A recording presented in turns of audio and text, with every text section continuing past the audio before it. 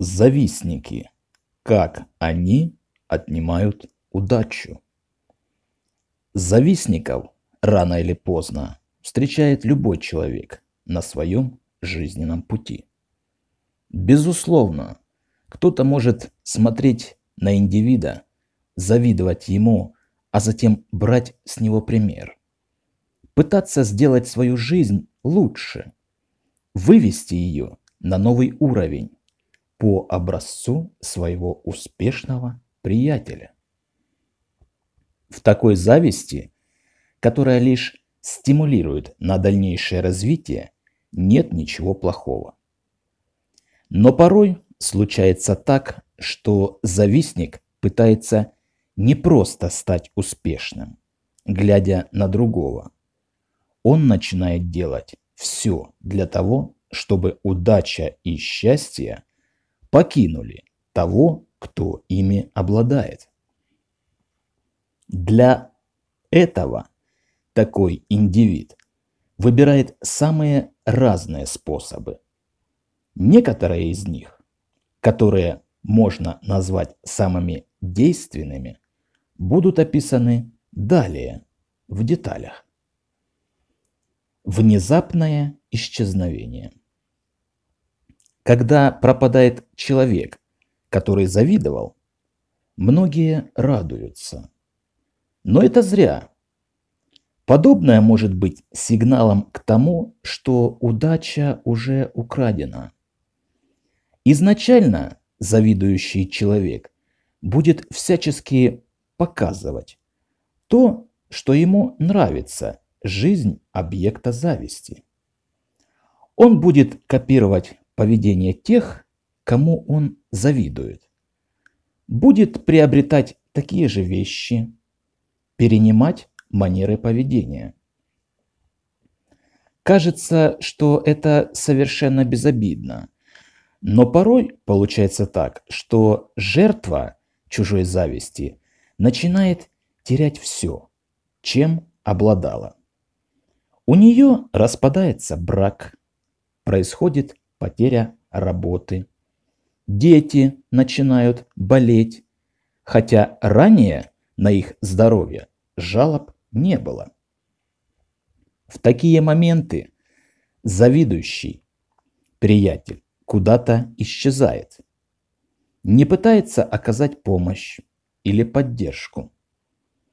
Так происходит потому, что тот добился своей цели.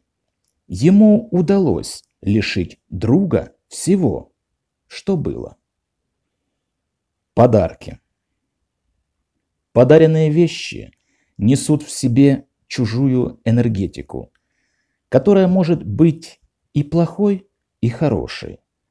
С помощью подарков можно усыпить чью-то бдительность, войти в доверие к объекту зависти, стать ему более близким другом.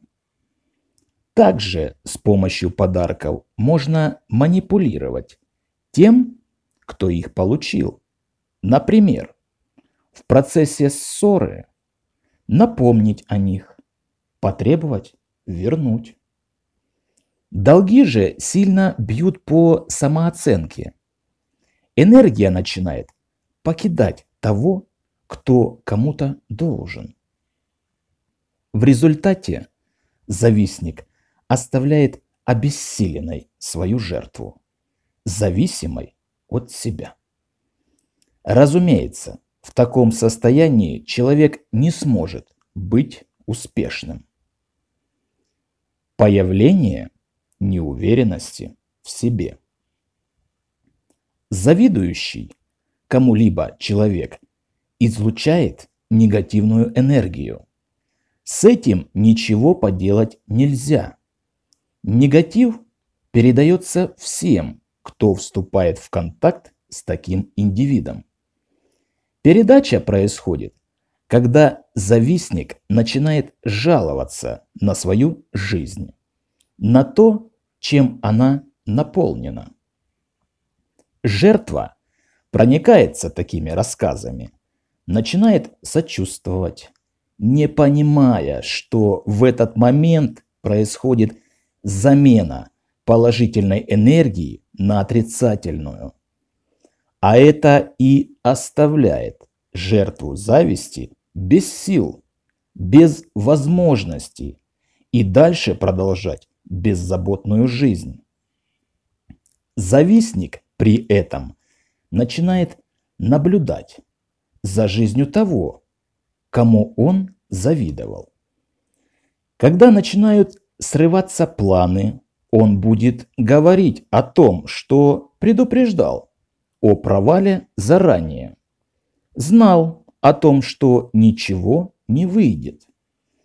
Так он поднимает свою самооценку и занижает чужую, что лишает жертву возможности достигать хороших результатов.